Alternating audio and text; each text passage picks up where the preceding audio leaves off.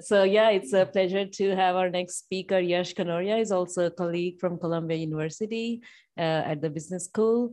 And he's also apparently at Amazon right now. And he will talk about dynamic spatial matchings today.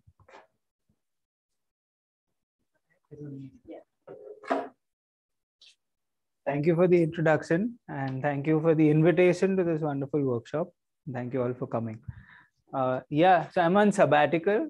So though my home is Colombia, right now I'm at Amazon for a year and it's quite fun. So I'm doing supply chain optimization there. Somebody asked me, what's the connection? Are you using this in Amazon? This is a hard question. Maybe in some indirect way. But this work actually, so for me, it's close to my heart. It goes back to things that I've been working on in some form for more than a decade. Not continuously, but in some form. It has been sort of gestating for a long time. So I'm excited to share where we've gotten with this. This is work with my esteemed co-authors. Yilun Chen was a postdoc with me, and he just started as a faculty member at CUHK Shenzhen. Akshit Kumar is a PhD student at Columbia, so he's a main person driving this agenda forward. And Omar Bezbez is a colleague at Columbia. Okay, so there's a number of applications that motivate this type of study. One set of one sort of whole bunch of inspiration is coming from ride hailing. You can think of this as dynamic matching in typically two-dimensional space, and the supply and demand both live in this two-dimensional space. They will come online, both sides come online dynamically, they're matched, they go off and do their thing. Next set of demand and supply come in. So this is sort of dynamic on both sides. You have a number of other matching platforms that also serve as inspiration. Here you can think maybe the supply is coming in beforehand, it's more of a sort of static thing, and the demand comes in dynamically and needs to be matched. The space here, so if you think of a lodging kind of setting, the space for the supply units might correspond to their location, to the size, to the amenities, the price, and so on. So there are dimensions for each of these different attributes. And the demand has also, the demand units are these customers, they also have preferences over these different attributes. So they also live in a space with the same number of dimensions. Okay, so we will talk about a model later, which will be inspired particularly by these types of matching platforms, Airbnb and Upwork kinds of platforms. And I come from operations. So network revenue management is this whole set of problems. And traditionally, we've been thinking about models where there is a certain small number of supply types and or resources and a small number of demand types. And we let the number of customers scale up, but keep those number of types small. Increasingly, this may not be a good model of things that are actually going on. So now I'm at Amazon and our customers are in tens of thousands of different zip codes. They may have other dimensions of heterogeneity as well. So you have many, many types, and you want to be able to say something about how to make your decisions in that type of situation as well. Okay, so at a high level, there are going to be two kinds of questions. So one is, how large are the costs that you have to bear that arise due to this spatial heterogeneity, right, in demand and supply, as well as the uncertainty about the future that is inherent when you have to match dynamically. Static matching, we know how to solve, right? But dynamic matching, you kind of, you have some forecast about the future, but you don't know exactly what's going to come in, and it's also an algorithmic challenge. Okay, so that brings us to this, the second main question, which is how to do the matching in a dynamic setting. So we are going to focus on scaling behavior of this matching cost. It will be related to matching distance. We are going to look at the scaling behavior with the market thickness as a function of the dimension D. And I will not be concerned with constant factors and so on for the theoretical results. This was just at a very high level. So I'm going to be talking about basically these three pieces of work. A sort of high-level differentiator of this first paper that I'll talk about is that it's supposed to set some theoretical foundation, and we're going to assume that the demand and supply spatial distributions are the same. Okay, so the only thing bothering us will be the spatial stochasticity, and this is where the costs are going to arise from as well. Okay, there's going to be less of an algorithmic question there. There is some algorithm that I'll need to use to be able to get positive results, but it's more about just quantifying these costs that arise as a function of the nature of the dynamics and the number of dimensions. And then we have a couple more pieces of work which are getting closer to specific application domains, where in particular we will allow the distributions, the spatial distributions of demand and supply to be different from each other. Okay, and try to model certain aspects of applications. First, we'll talk about matching platforms. The other one is going to come from revenue management. So let's dive into the first paper here. And by the way, I haven't put a huge amount of material, so please interrupt me. We can have a discussion, and I'll take questions throughout the talk.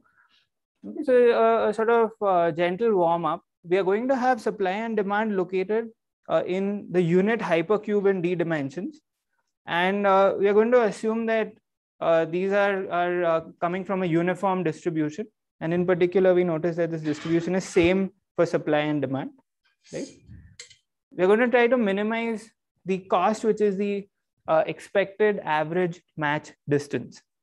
This distance, let's think of it as the Euclidean distance.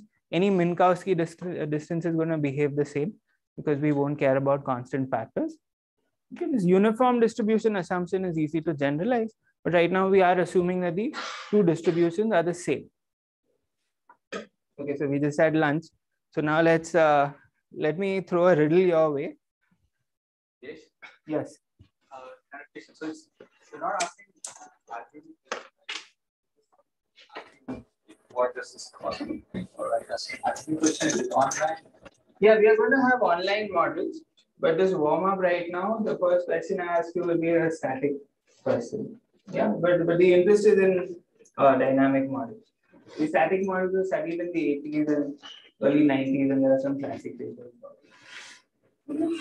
So we just try to catch up a little bit with that static intuition. So the question is the following. Right, so I have n supply units located i.i.d. uniformly in, let's say, two-dimensional space, right, in this two-dimensional square, and I don't reveal the location of that supply. I just say, hey, here is a demand unit. What is the expected distance of the nearest supply unit to this demand unit? And in particular, what is the scaling of this nearest supply unit with n? Right? Is it 1 upon n? Is it 1 upon n squared? 1D 1 upon n. 1D. Then 1D is 1 upon n. Good. Yeah, perfect. So good. So the answer, Sanjay got it right. It's 1 upon square root n. Okay. Yeah. Because it's just spatial balls and pins, right? It just And it has to be worse than. Yeah, it can't be like even closer than like 1D, right? Oh, yeah, annoying with this idea. Okay, that's great. So Balu's like, how can it be 1 upon n? Yeah.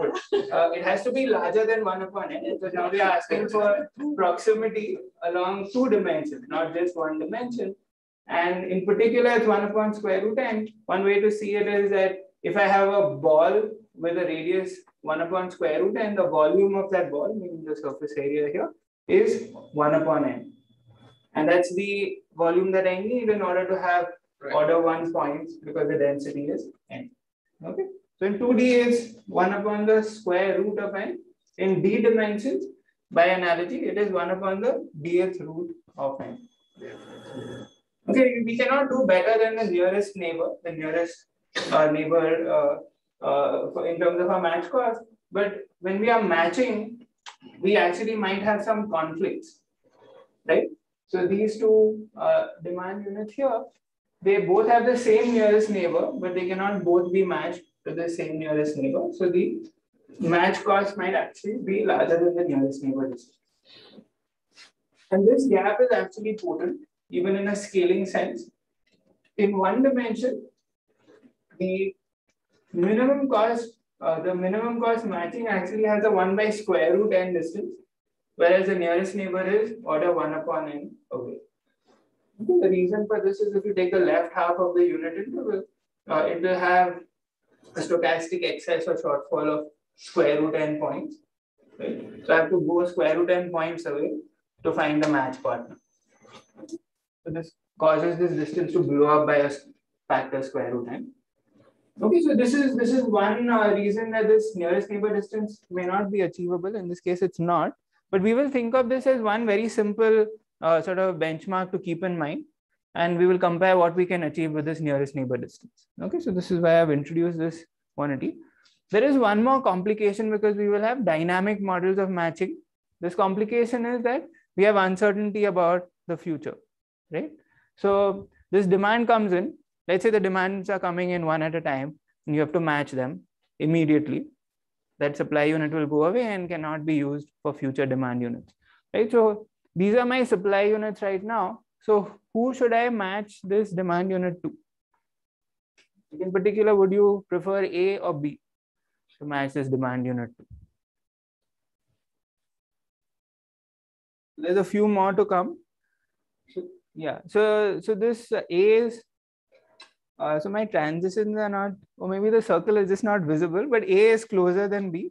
So the greedy algorithm would have picked A, but maybe I want to preserve A for future because I might have some demand which comes in the bottom left corner, and it'll be much better off saving A to match with that demand unit. Okay, so I might match with B right now. Okay, so that's a reason that I may not even be able to get down to the static matching cost. Okay, and it's also leading to an algorithmic question of how to do the matching.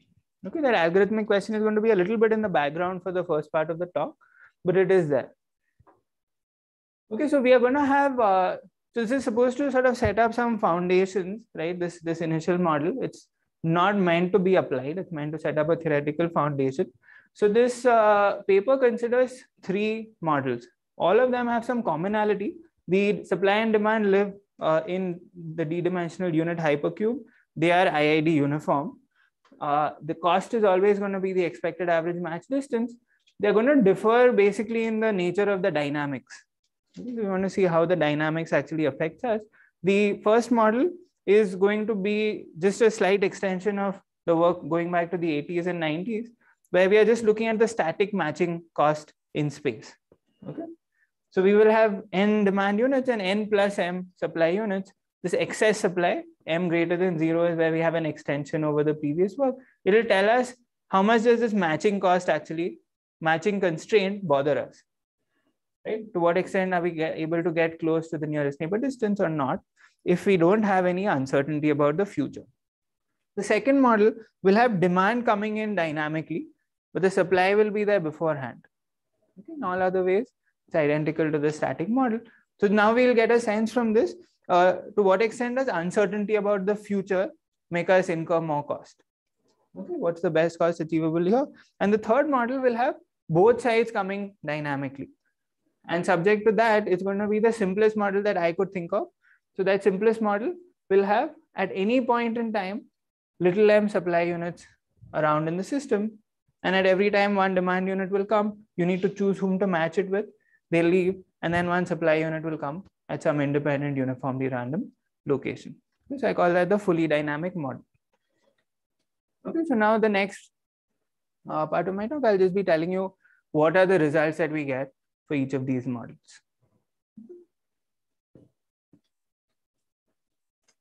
So just to summarize, to give you a preview of what I find. So this matching cost, right?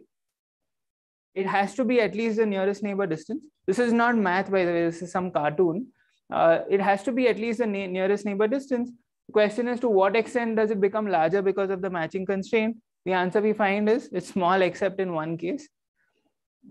And to what extent does it become larger because of the cost of uncertainty about the future? And we find that it's small in all cases. Okay, and by small here, I mean something specific. It doesn't change the scaling behavior with the market thickness. What are you scaling? So these this n and m, and in this case a little n. Okay, so some thickness parameter. Is the cost of greedy also small, or? Yeah. So the algorithm that I will show this for is a variant of greedy that I am able to analyze. There will be a case where we have a logarithmic gap. There's one case in which there's a log factor gap. All other cases it's a constant factor gap. I think that the upper bound is loose, and you need a more sophisticated algorithm than greedy to close that gap. Okay, so with that caveat, greedy is enough. Yeah.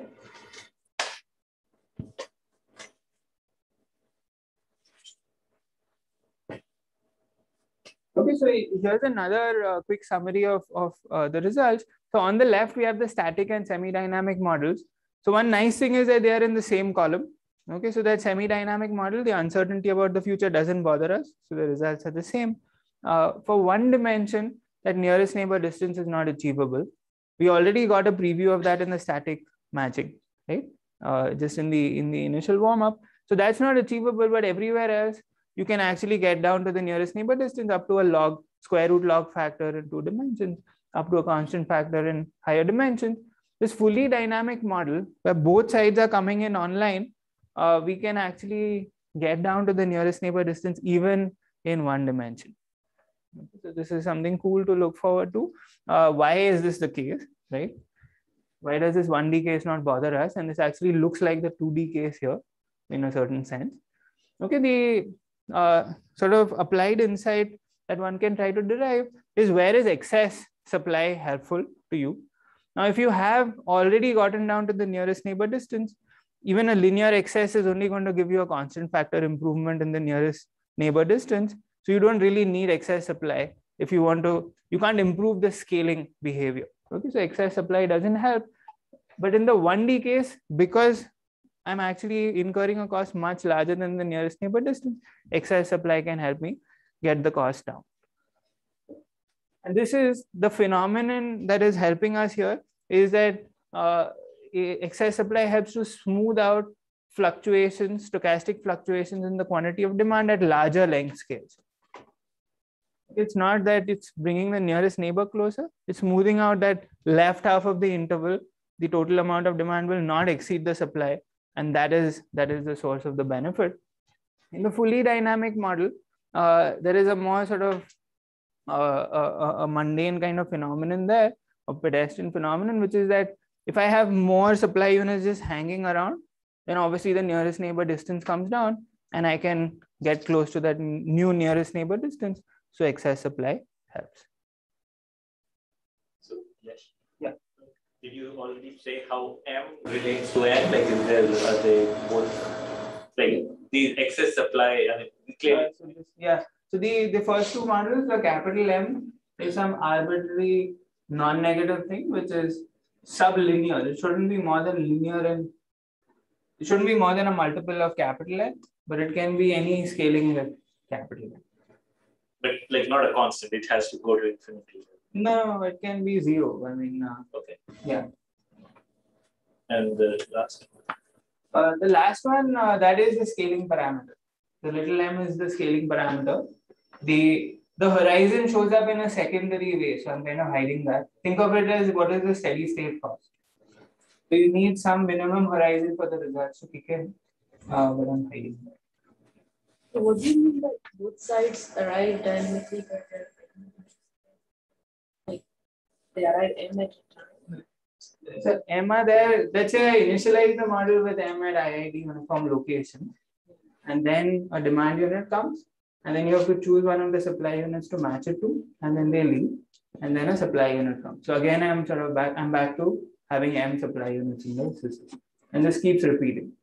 So how does this, like if I apply this, I ignore the part of the special part and I apply on the matching test. So what? Connection or it's out? So you're saying I should. Okay, so I will let's talk more about this offline, but I very specifically will use a spatial structure right? I mean, if you want to ignore, you should do greedy. I mean, at least you should do something greedy. Like if you just start matching. Is it like because you can get much better guarantees with considering the spatial? Like what's the like knowing the spatial structure? The type space is already continuous, right? It's not even clear like what's the formulation to apply an online algorithm. Anyway, let's talk more about this offline. See, my comment is that using the spatial geography is very central to understanding the cost and getting near optimal cost behavior. So somehow like these using some black box thing, I am very doubtful that it can be helpful here. So let's talk more about it. Yeah. Dynamic or are they synchronized to dynamic? Meaning, sites that come together or independent, like for example. Yeah, so I could have done that, but that would have made my life harder. So somebody else can do it. Yeah. So this is taking me away from what I was interested in. So I just completely assumed it away in the way I set up the model itself. There's always M supply units in the system. What Sandy is asking is, at each time, do you have one supply and one demand? Yeah. So two people arrive at each time. Yeah. So that is by design of the model. You can study other models, but like you do it. I don't want to do it. So I have a question actually. Yeah. That is not my question. So can you go to your results slide? So just to make sure what. I mean, the theorems will come up. I mean, I haven't even begun in some sense. Yeah. So just to make sure I get it right. So what you're saying is the red thing, delta and V are not achievable. Once you have N, you can achieve it. That's what you're saying, right? Once you have excess supply, M, capital M. and it's like so you need linear excess if you want to get down to this scaling. You need linear. If you have more than square root, you can start improving upon the case without excess. And I mean you will get 1 upon the excess as the thing you achieve. So we have a thing. So it's going to be that for excess, you will get down to 1 upon capital M. I have one more question. The right column, I did not understand what you said about delta. So you said that N reduces delta and V. How is it possible? Delta and V was this fundamental. Okay, just hold on. Okay, we will come to this. This is there is some asterisk to even say what is delta and V in that setting. So just hold on for a second. Yeah, I think for this audience it's too much introduction because it should be more concrete. This is more like an econ talk. Okay, so we are. So there's a very rich set of papers from the 80s and early 90s on static random spatial matching, which is certainly serving as a foundation here. In terms of online algorithms, Shor's thesis actually has some gems, and that served as a big inspiration. Online bin packing, also spatial matching and stuff from there. That's from that I'm sure. Recently, there's been a bunch of papers inspired by ride hailing, which says I need to maintain some excess supply. Right? Yilun has one of those papers. I need to maintain some excess supply so that when a customer comes in, there is some car in the vicinity that is free, and I don't have to match them to somebody at the other end of town. These are basically some reduced form style models where they don't actually model the details of matching and how the state changes and all of this. This paper slightly predates the one I'm presenting, and they study the one-dimensional semi-dynamic model. I will be specific about what results they found. In that case, excess supply helps, but that's the only case where excess supply helps. So we have to be careful in interpreting that case. Okay, so now let's dive into the models and results. The first two, we are going to have the same result. Okay, so the first one is a static model, and we will see what's the role of the matching constraint. Excess supply. So the model again, I think by now we are quite familiar with the model. So n plus m demand units or supply units, n demand units, everything is present beforehand, and I just want to quantify what is the minimum cost achievable. Right? It's not an algorithmic challenge. Like I know how to do matching, right, efficiently. Question is, what is this minimum cost achievable? How does it scale with n and m? So these are all things known beforehand. This is for the case where there's no excess supply. Okay, so folks work very hard, especially for the 2D case, for 3 and higher dimensions. Talleyrand has a much sharper thing than what I'm showing here. He's characterizing it quite closely. I think the thing to note here, the thing I want you to take away is that for 2 and higher dimensions, you're getting down to the nearest neighbor distance, barring the square root log n factor in the 2D case. Okay, that one is somehow the most interesting, and we'll see why later in the talk. But mathematically, it's sort of the most delicate. The 1D case, you do not get down to the nearest neighbor distance. It's almost as bad as the 2D case. Okay, so my first job was to extend this to the case of excess supply. Okay, so theoretically, not the hardest thing to do, but I was able to get this extension, which basically says that in the 1D case, if I have the excess supply beyond square root n, I actually get the benefit and the cost goes down. Okay, and eventually it's down to the nearest neighbor distance if I have linear excess supply. Yeah. So what's the intuition for t greater than 3? Okay, we will come to the intuition. The point is that you can get down to the nearest neighbor distance and higher dimensions. Okay, so we are going out of order, but yes. So in higher dimensions, the surface area is of a ball is quite large. I mean, as the radius of the ball grows, the surface area grows faster than the square root of the volume. Okay, so and in 2D, it's the boundary case where it grows at the same rate, and that's where things get more complex. Okay, so that's really what differentiates d less than 2 and d greater than 2.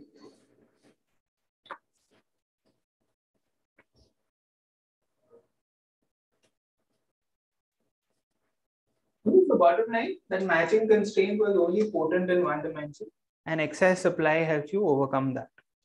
Okay.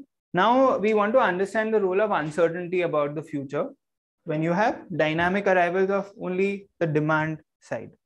Okay. So that is our semi-dynamic model. The only change from the static model is the demand units. The demand units come in sequentially, and they must be matched immediately upon arrival. It only makes our problem harder. Okay, we need to be careful on how to match as well, even in order to get the positive results on the cost scaling. Okay, this theorem should look familiar, not because you read it, but it's just visually exactly the same. It's only now it's a theorem about the new model. Okay, so the content is in the upper bounds, and we are getting exactly the same upper bounds apart from constant factors. Okay. So the bottom line is that you have to pay only at most a constant factor inflation in cost to even though you have uncertainty about the future here compared to the static model.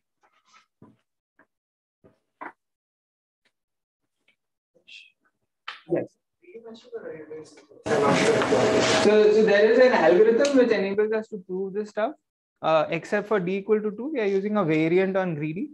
For d equal to 2, this will lead you to have a root log n gap. So we use some other, we sort of use an existing algorithm from Holden, Perez, and Zai. It's called gravitational matching. But I think, so now Akshit has come up with a few different ways of proving this upper bound, but none of them is greedy. You cannot use greedy. Is it known that if you use greedy, you'll just strictly worse, or like no? For my variant of greedy, I show that. Meaning I can prove that you'll do worse. Oh. For greedy itself, like where is Eric? So ask Eric if he can analyze greedy, then maybe he can tell you if it does worse. But he has analyzed it for 1D. Okay, so I don't know how to analyze greedy. Okay, we're going to see Eric's result in a second. So what was known before? So in the 1D case, the 1D semi-dynamic case, with no excess supply, it's obvious that you will have at least a 1 by square root n cost, right? That's true even for the static problem. And there was this paper which had just come out where so Akbarpur, Ali Mohammadi, Lee and Saberi, So what they showed is that with linear excess supply, you can bring this cost down to at most log cubed n upon n. And this is what Eric and co-authors actually improved to 1 upon n last week. Okay, but so what we showed is that you can actually get tight upper and lower bounds for this one-dimensional case as a function of m. Okay, it's a visual representation of the theorem I just showed you. Okay, after at a certain point, excess supply actually helps you bring the cost down all the way to the nearest neighbor distance. And then 2 and higher dimensions as well, we have tight bounds, basically the nearest neighbor distance for all of these cases, barring some square root log factor. Okay, so as I have more dimensions, my cost does go up because I am looking for proximity along more dimensions. Right? So for any fixed m, I have a sort of, as d grows, I do have to incur more cost. 1D is the only case where I start at a point which is much above the nearest neighbor distance and excess supply is needed to come down. In all other cases, I don't actually benefit from excess supply. I'm already at a low cost.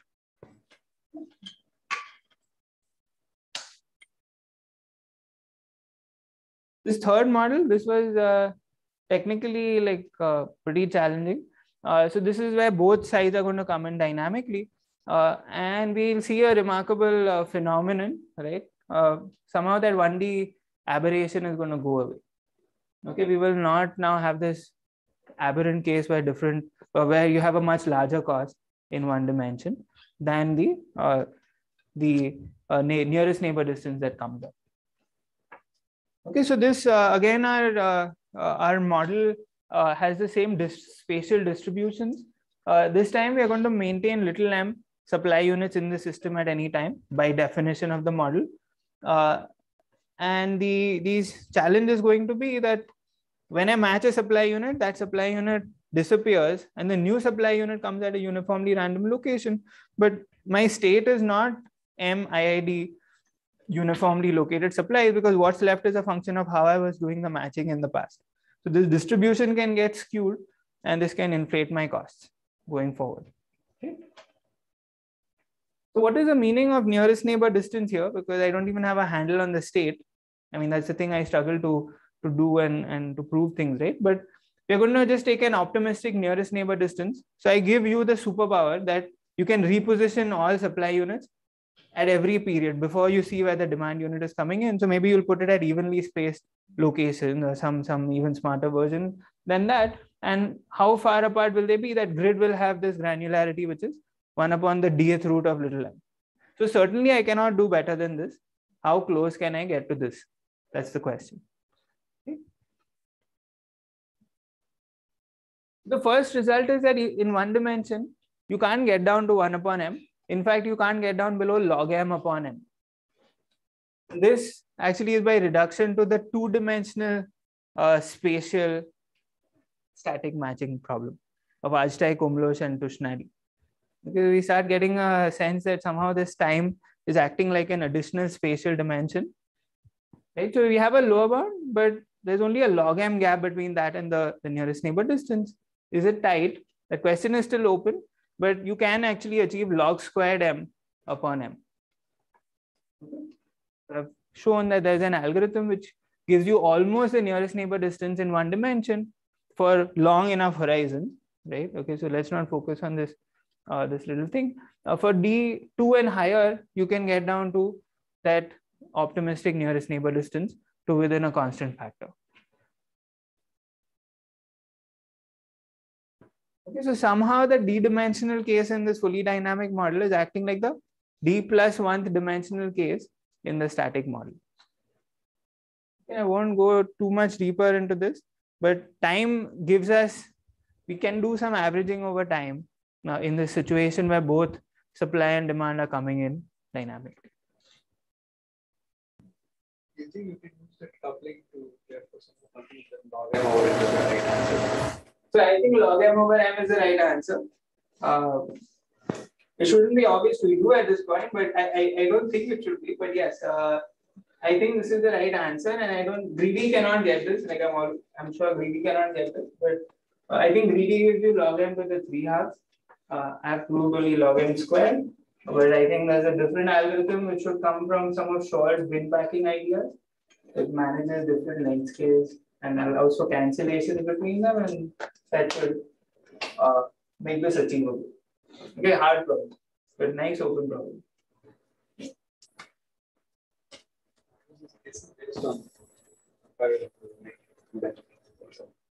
Yeah.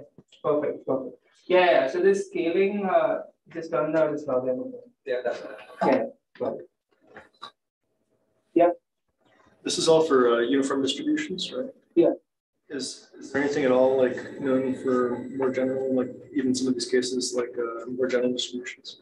But the distribution density is bounded below and above by some constants. Everything applies. Sure.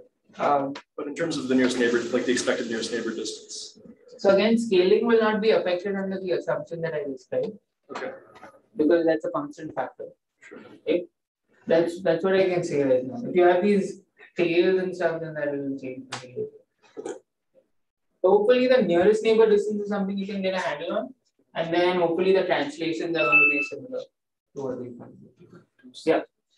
I didn't get when you said that it behaves like d plus 1 dimension, time is extra dimension, because the scaling 1 over n power 1 over d looks like what it was in. Yeah, so you've mapped it in a way that doesn't work. I think so. This, if you think about where, in what situations can I get down close to the nearest neighbor distance? Right? I mean, there is going to be a distance on the time axis, but that doesn't contribute to our cost. So at that point, the mapping doesn't work. There, it's also, don't take it too literally. Like this is the closest. The formal connection is only this lower bound. Actually using the 2D lower bound, 2D static lower bound to prove this. Other than that, it's some intuition. It's not a perfect analogy. Yeah. If like I have the motivation of a rider sharing systems, it's like is the supply, the uniform distribution of supply optimal when the demand is uniform? Like what would be the optimal supply distribution? Yeah, I think that's close to. I mean, even if you have surplus like this M. Yeah. So actually, you want to make sure that it's well spread out. You have to have a spread. So let's say I want to make sure that my pickup distances are small. So somehow the relocation of supply should be such that the distribution, like over some time horizon, should be the distribution of the relocated position of the driver should be the same as the demand distribution up to that those pickup distances. And then, so that is just like just to maintain the steady state. Now you also want to keep a little excess everywhere. So you want to dynamically manage and make sure that there are cars in all neighborhoods. Like this is actually important. Yeah. Couldn't there be some boundary effects in this case? I mean, like with boundaries like speed or whatnot, like, yeah, sure. Yeah. So these things are probably going to get washed away in the constant factors. If you like toruses, you can think about the torus.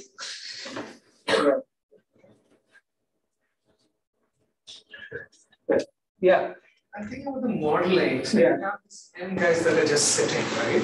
I mean, I know you're matching the, let's say, flux, but the m people that is sitting. Yeah. So instead, you could have a dynamic model where you could do some kind of batching. So you wait until you have 100 people, then you match and keep repeating it. Good. Yeah. So this batching, if I have a batch which consists of only order m demand units or fewer, then the scaling results are unchanged. So your batch size will have to be larger than the number of supply units sitting around. This, by the way, is not the regime for normal ride hailing. Like maybe for like this ride share, which now is not very popular, right, after COVID. But when you want to pair customers, then they might make you guys wait for longer. But the regime is not that you make people wait for so long that the pool thickness increases enough to change the scaling. I mean, that's a lot. It might change some constant factor. Yeah, I guess that connects up with some of our conversations. Is the independent arrival assumption question? Independent locations across time? I would think yes. Yes. Then you will need a lot of correlation again to change the scaling, but yeah, if it's there, then it's a problem.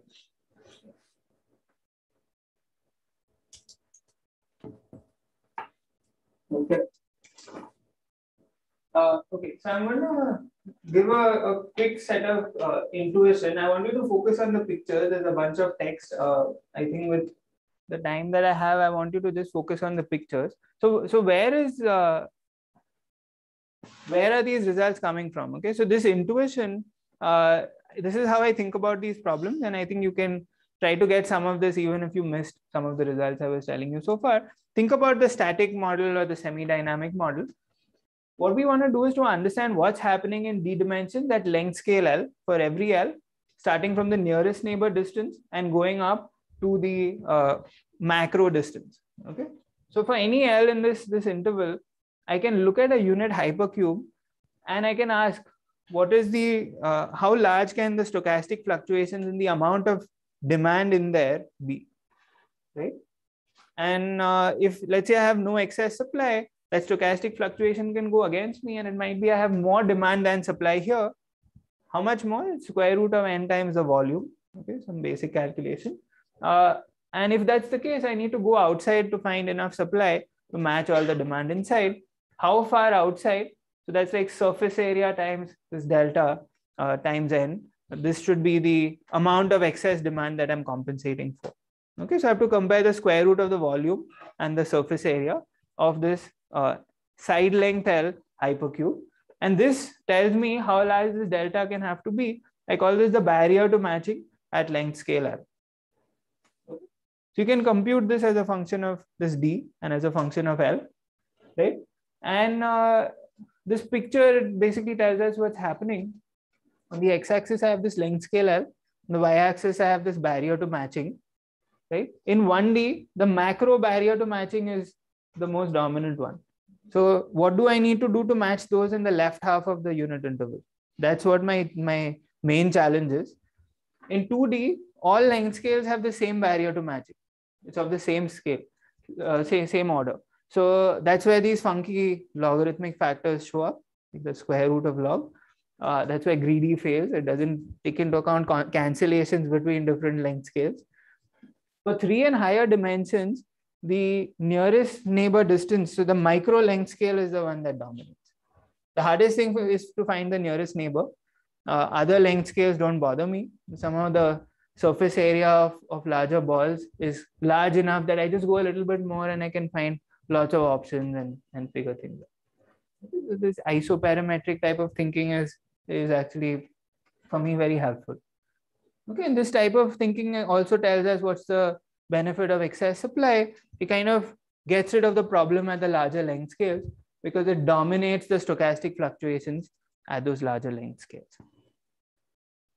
Okay, so this is the intuition that I wanted to make sure I convey. In the fully dynamic model, somehow time acts like an additional spatial dimension. So even the 1D case acts like the 2D case in the pictures that I showed you. And we don't have this problem at the longer length scales. The algorithm that I've used to prove most of these results is a variant on greedy that I could analyze. So it consists of basically taking the unit hypercube, subdividing it into child hypercubes by cutting each side length in half. And you keep doing this until you get down to the nearest neighbor distance length scale. Okay, and then you try to match within the same leaf hypercube. But if there's no supply, you go up to the one of the sibling hypercubes. And if that doesn't work, you go up to one of the first cousin hypercubes. So you're kind of decomposing this way the cost across the different length scales. And in fact, the cost at each level of this hierarchy is of the same order as the barrier to matching at that length scale. Okay, so that's pretty much the intuition for the semi-dynamic model. For the fully dynamic model, it's a little bit more involved. So in some sense, the intuition behind barrier to the dimension is like the increase in the objective with amount that you have to relax to make the constraint, like that conversion is very favorable. You have to relax just a little bit.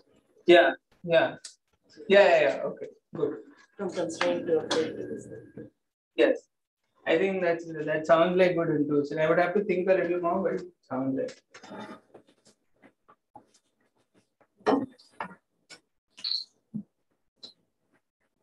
So Yilun has this nice paper where they kind of assume that the nearest neighbor distance is achievable in 2D, something like the fully dynamic model.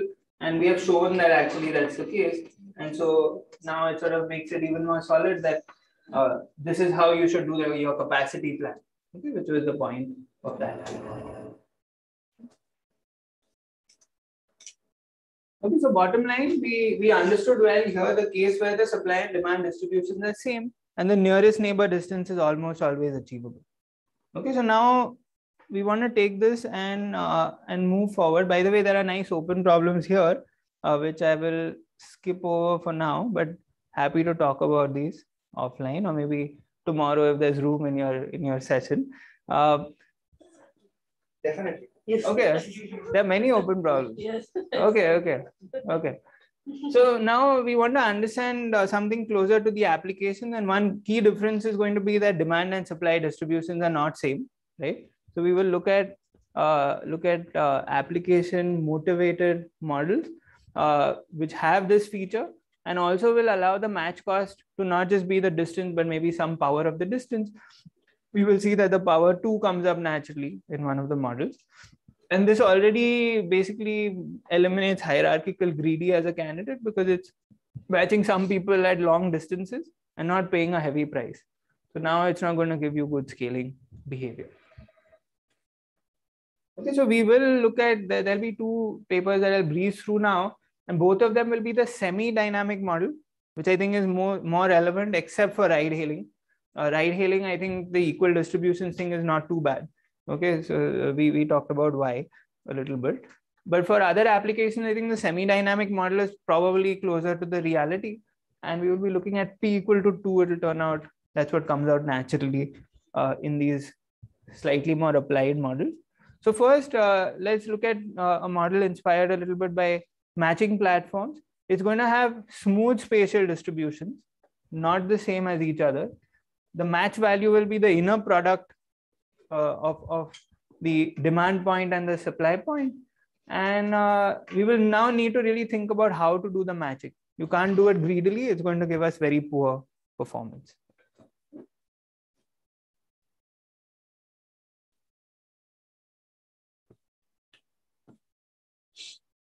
So this is inspired. This is with Yilun, Chen and Akshit, Kumar. It's inspired by these matching platforms. So let's think of lodging, right? So you have listings, they have some attributes. Let's think of 2, price and distance to downtown. And let's say the customers have sensitivities to the price and to the distance to downtown. Okay, and each customer has their own sensitivity. Let's model the match value as the inner product between the sensitivity vector and the attribute vector. Okay. Once you have put in this minus sign, you want to maximize this inner product.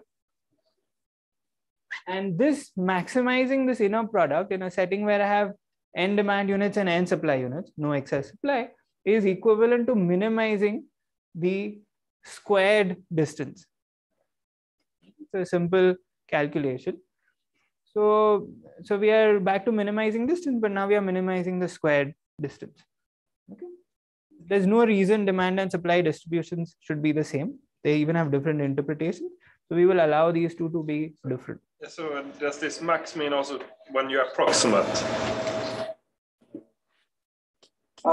When you are approximate. Let's say now we turn it into a maximization question. Yeah. And we have a 2 approximation, like you get 1/2 of what? What does that imply for the minimization? So I'm not looking for approximation. Okay.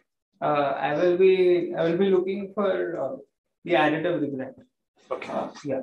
Also, is there a reason for the square other than the mathematical cleanliness? I mean, the square seems like a somewhat random. So this the inner product, they use this in recommendation systems. Like in the theory that has been developed for recommendation system, they'll use this inner product utility. Sure. So then the square comes out from that. It certainly helps us, right? So one of the open problems is going to be what if it's not 2 and some other power and we don't know how to handle it. But we don't feel too bad about the inner product. Okay. Fair enough. Okay, so now all of us are sleepy, so one more riddle for you. So I have a demand distribution which is uniform between 0 and half, and I have a supply distribution which is uniform between half and 1. So what is the optimal transport which will maximize the expected inner product between the demand point and the supply point?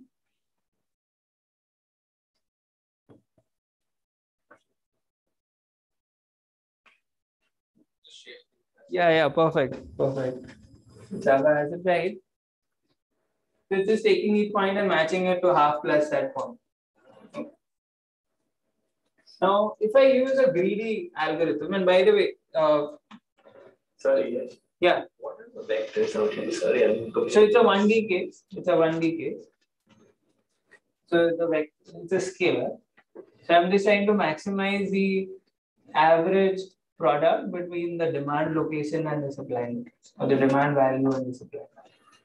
Yeah, sorry, I should have mentioned it's a one-dimensional case. We are sleepy, sorry.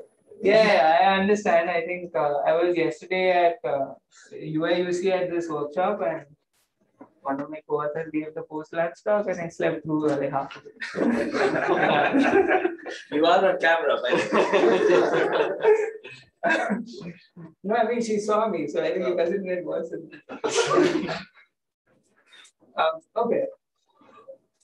So this is the optimal transport. Now, if you think about actual matching platform which doesn't do the matching, like Airbnb or Upwork, they are trying to give each person like the best quality recommendations, as though they are running like Netflix, right? That Netflix can have the same movie watched by everybody, but these guys have a matching constraint. But like their default is they will just make recommendations without looking at the matching constraint. So this means you are doing a greedy match, you're doing a uniformly random matching. Effectively, if your demand is coming in a uniformly random order, and in this case there's maybe a 10% gap, so it could be a 50% gap. Okay, I won't claim more than 50 because I haven't checked, but it can be a pretty big gap. Okay, so we need to use the optimal transport and stuff I'll not cover now, but Yilun and Akshit have done a great job with it.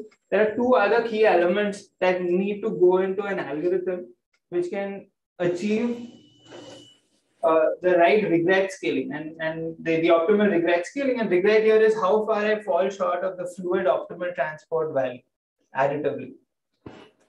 So these two other elements, they call it symmetrization and online fair allocation. So this means that their algorithm for identical distribution is doing a much better job than hierarchical greedy. It's matching everybody to somebody close by as opposed to matching some people at a distance. Okay, so I won't go into what they have done. But bottom line is that they are able to provably achieve the best regret scaling. And by the way, this thing is like the square of the nearest neighbor distance, except in the 1D case, where it's the square of that other quantity that came up, 1 by square root n. So we're getting basically the same type of result with, again, those same those caveats that Anupam brought up. We are not able to do this analysis for p not equal to 2. It's a nice problem. We don't know even algorithmically how to proceed when there's excess supply, and we need this fair matching type of thing. Nice problem. Okay, I don't even know how to approach it. I don't even have a heuristic. And then for these platforms, they need to decentralize the solution. They need to know how to make recommendations. They don't control the matching. There could be incentive issues. There could be other kinds of issues. Maybe the customers have choice probabilities. Very nice, I think, question or set of questions there. I wanted to talk a little bit about revenue management. So this is work with Kumar and Akshit Kumar. So this actually is also, it can be viewed as a semi-dynamic model question, but now in revenue management, right, it's as though your supply distribution is atomic.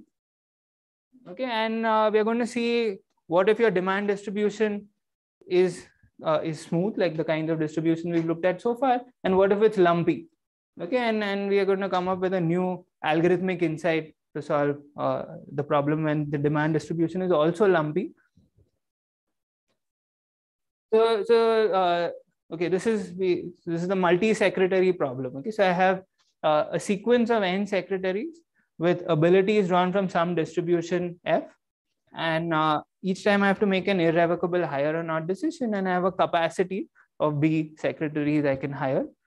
I want to get the largest sum of abilities, right, in the people that I hire.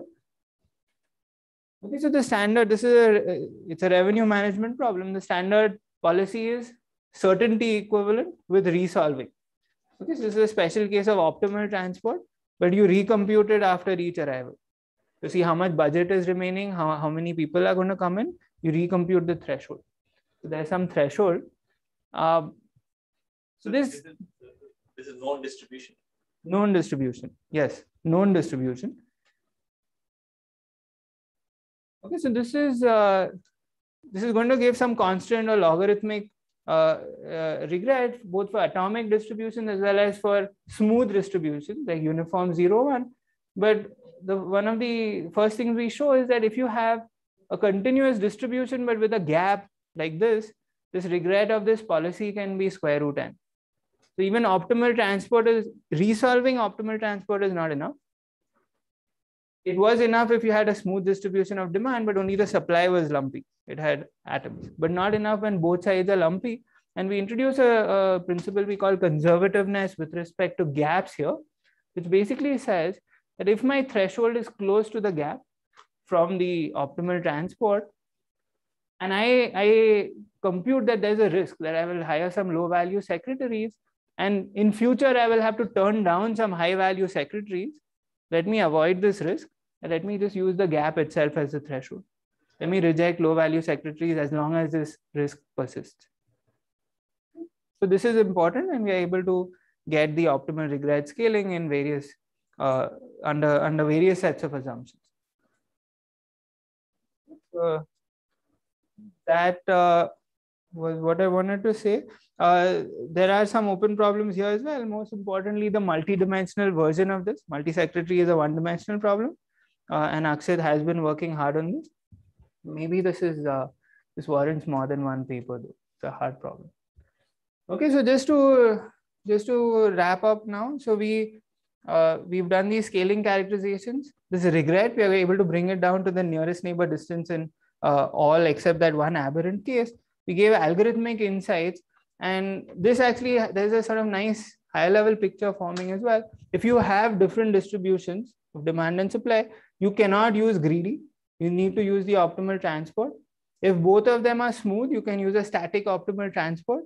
If it's like revenue management where the supply distribution is atomic, right, but the demand distribution is smooth, you can use a dynamic optimal transport, the resolving certainty equivalent policy.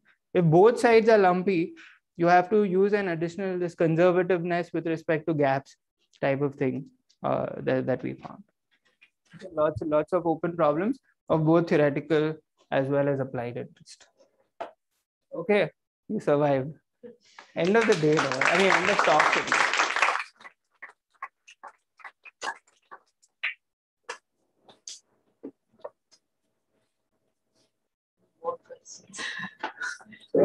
Your question about you mentioned about right? The other thing I can think of is just distance, but instead of L2 distance using L3 distance. Does it change? So it's a constant factor for any thing. So it's constant that depends on T. Even elements, yeah. So we don't care about the constant dependence on B. I mean, I do, but that was one of my open problems. So I think that you should be able to get down to within 1 plus little O of one of the nearest neighbor distance in high dimension. Okay. Because you just need a little more. That shell has so much volume, it should be enough.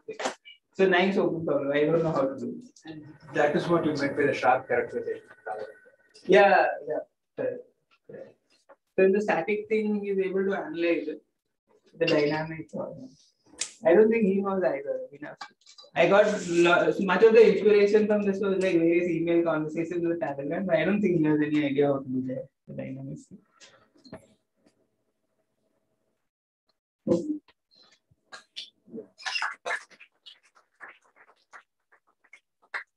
We'll take a short break and see upstairs the second floor. We can at roughly 3:30. But those who have posters had earlier and said